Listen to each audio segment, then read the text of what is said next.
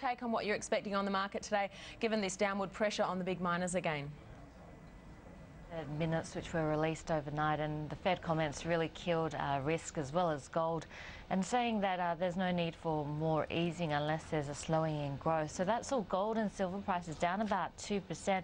Remember, quantitative easing is always good news in terms of risk assets, and that's been the case with QE1 as well as QE2. If we have a look at what type of impact quantitative easing has had in terms of the US market, this is the S&P 500, and you can see QE1 we saw a massive rise in terms of the US market. QE2 we started to see the rise beforehand because there was of course speculation ahead of the actual quantitative easing 2 happening that the Fed would look at more easing, and then we saw a rise, and of course after QE2 finished we saw the market coming back down to earth again. So the markets have been hoping for more quantitative easing. It doesn't seem likely unless we do see growth slowing remarkably, but we did see risk assets down. The US dollar was up by 0.6% overnight. We saw US Treasury yields also rising by 13 basis points.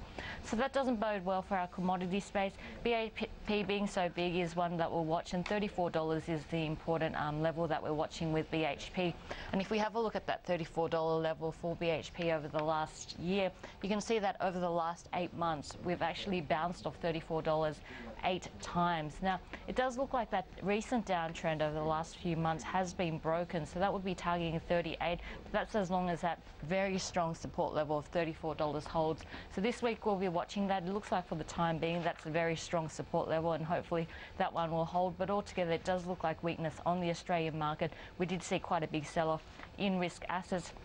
Having said that, Goldman Sachs has come out and said that their additional base case scenario is still for more asset purchases, with June being the most likely timing point. So they're still betting on more easing coming out of the US. But those Fed comments were what the market was focusing in on, and risk really being sold off overnight. And for QBE, no doubt. QBE, about a month ago we were talking about it forming an important bottoming pattern and breaking out of that 11.50 mark to target $14.50, and now we've seen it reaching that mark. And the technicals aren't the only thing that have been positive around QBE. If we have a look at the fundamentals as well, we've seen a relatively benign 2012 so far in terms of large losses. The credit markets also have been a positive in the year to date so far, probably helping with a gain of around about 1% for QBE, and then the increase in premiums that we've seen in the insurance space should start to help the second half of the year. So QBE, it's been through a lot, but the future's looking much brighter, and so a lot of analysts becoming a lot more positive on QBE's outlook for the current financial year. It's good that they have come out and reiterated their target, and that's of the insurance profit margin of 13%. That's one of the things that the market was looking for, and we have seen analysts becoming more positive. We've seen UBS increasing their target on this stock from $14 to $15.50, expecting earnings per share growth of 8.5% this year. So all up, QBE Insurance a much brighter backdrop than last year.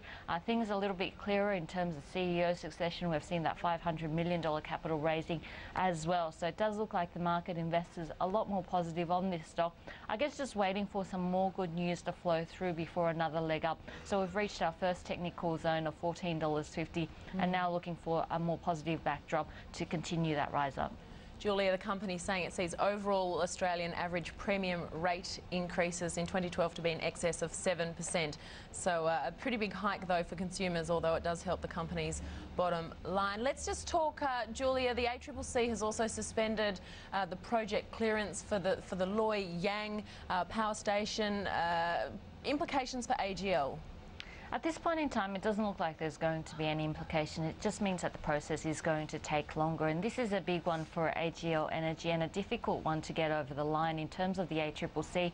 If we have a look at Loy Yang, it is Victoria's largest power station, and it's also Australia's largest brownfield coal mine as well, with about 1.6 million tonnes of coal. So it is a massive asset to be taking control of, and in fact 100% control of. If we have a look at I guess the legal implications at the moment, the federal court has imposed a 35% shareholder limit on AGL Energy, so it needs to remove that as well. The competition concerns we can see are in focus at the moment.